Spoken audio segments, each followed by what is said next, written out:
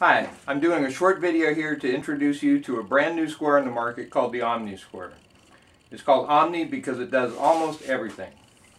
First, it folds up and stores very compact like this. Then flip the blade out and click it in at 90 for use as your basic tri-square. For framing, I've always liked a square with a 1.5 inch blade like this for laying out studs. You can quickly and easily mark both sides of the studs so the layout is very clear.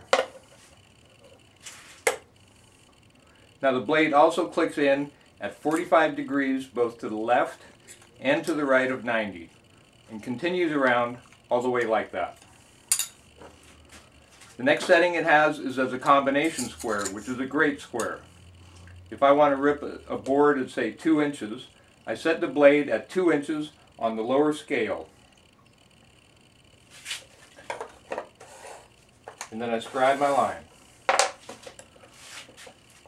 They're also used for laying out any repetitive depth setting, like hole or screw locations. There are many uses for the combination square. Now it's also a bevel square. You can set it at any degree angle you want. Bevel squares are great for determining unusual angles when doing molding or trim work, or copying and transferring odd angles. I'll copy this angle on the end of this board, and I just move it up, and I can make that exact angle mark.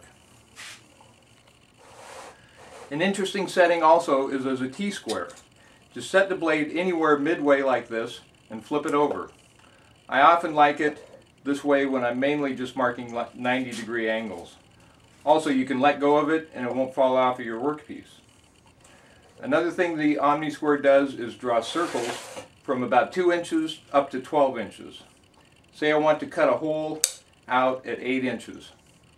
I turn the blade like this and using the lower scale line up the 4 with the center of the screw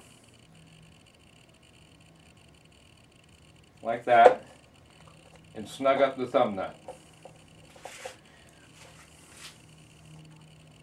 Then using the screw end as an axis, I just kind of press it into the wood like that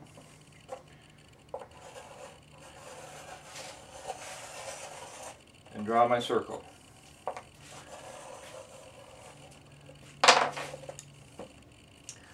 Now on the thumb nut, I never need it for the 90 or the 45 degree settings.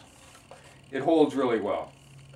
And I usually don't even use it for the quick bevel or combination square settings either, but it's there when you need it. The blade and the stock are anodized aluminum, and the fasteners are stainless steel, so there's nothing to rust. The inch markings are die cut and then highlighted with an enamel paint. It is very accurate, quality made in the USA, and has a patent pending. So the OmniSquare is a 90-degree tri-square, a 45 and 135 degree square, a bevel square with angled degree readout, a combination square, a T-square, and it draws circles up to 12 inches. It has more uses than any square I have ever seen, and it's more compact than any square that I know of. It's really a great tool bag square.